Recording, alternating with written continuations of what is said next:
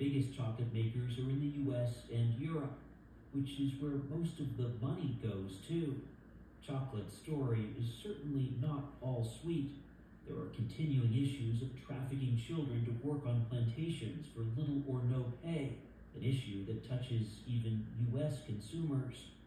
A new lawsuit alleges Customs and Border Protection ignored evidence that child labor was involved in harvesting cocoa for major US candy makers. The agency told us it cannot comment on pending litigation. Today, the Department of Labor estimates that 1.5 million children still work illegally on cocoa plantations. We visited cocoa country to see where the problems start and to understand some possible solutions. Elon's Kanubi cracks open the pods to extract the sweet, slimy bean, which at this stage has a flavor like lychee fruit. And it tastes good.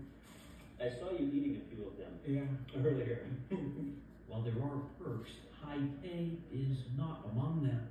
Do you feel like you make enough money to have a decent living? No. The average cocoa farmer in Ghana earns less than $2 a day, and it's labor-intensive work. Once the cocoa is collected, it's left to ferment under banana leaves for about 7 days. Then is laid out in the sun to dry. Stephen Ashia has been farming cocoa for 14 years and says he barely breaks even. At the end, you'll buy chocolate bars? No, mostly I don't buy chocolates. And when we have, it is better I use it to buy heavy foods rather than buy chocolate that cannot fill my belly to come and work. You don't make enough money to afford chocolate. That's a bitter reality Dutch chocolate maker Tony's Chocolonely is confronting. Nobody needs chocolate. And to me, it's really unacceptable that in something that's a luxury, it's a gift, that people accept that there's extreme poverty at the beginning of the supply chain. All Schumachers led sustainability programs for Tony's Chocolonely until last month. The company's name nods to its lonely place in this fight against exploitation. The two main problems are illegal labor and national deforestation, and both of them are driven by poverty. What our program aims to do is help farmers enable earn a living income, and with that we take away the root cause of the issues in cocoa. They took us to see schools they help support, a common way many big chocolate companies claim to be giving back. But Schumachers underline that this, what he called charity, is not enough. Boosting real incomes is essential. He says the price most chocolate companies are paying for raw cocoa here, a price set by the government, is too low compared to what farmers need to live. We calculate how big the gap is between the government set price and the living income price, and we pay that gap as an extra premium. For the spring harvest, the premium was about $63 higher than what's set by the government, meaning Tony's paid almost double for each bag of beans. Tony's also implemented a tracing system to follow the beans through their supply chain. Tifolas Abaka monitors this step. So knowing that you'll be held responsible for whatever happens to your beans, it will help you to do the right thing. Can you calculate how many chocolate bars you can make from a bag like this of cocoa? Yeah, that's a good question. It really depends on the type of chocolate. So a dark chocolate bar would contain more cocoa than a milk chocolate bar. But on average, a Tony's bar 300 to 500 bars from one bag. 300 to 500 bars.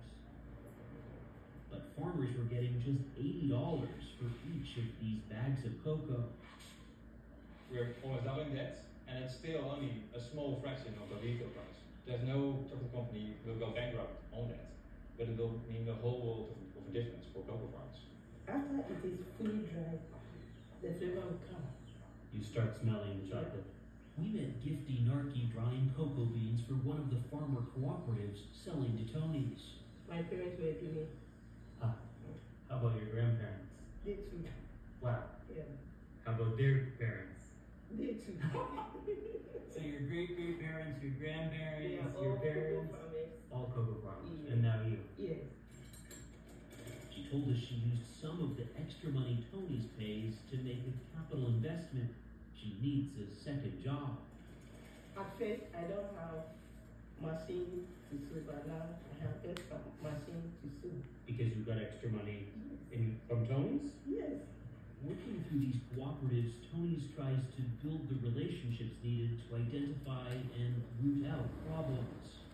Right on the bar, it says, "We exist to end modern slavery and illegal child labor in the chocolate industry." It's a goal, but not a guarantee. We cannot do this on our own. We have to develop a model that is replicable and scalable, so all other chocolate companies can do the same as we do.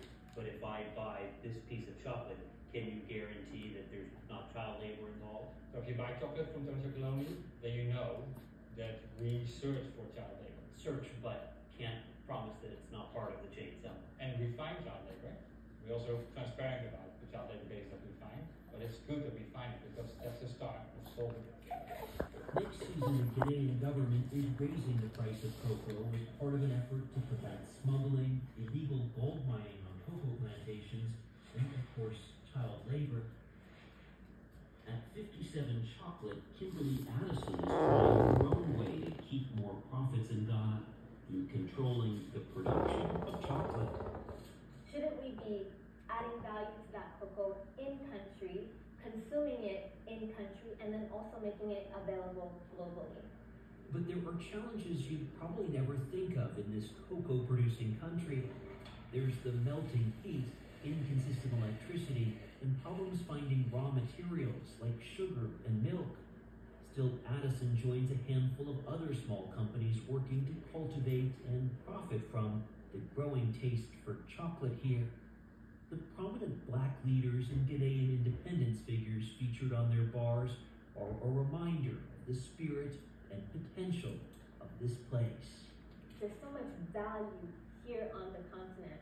Where there are problems, there are huge opportunities. And what we're doing at 57 is we've seen a problem with something as small as the cocoa bean, and we've turned it into an opportunity.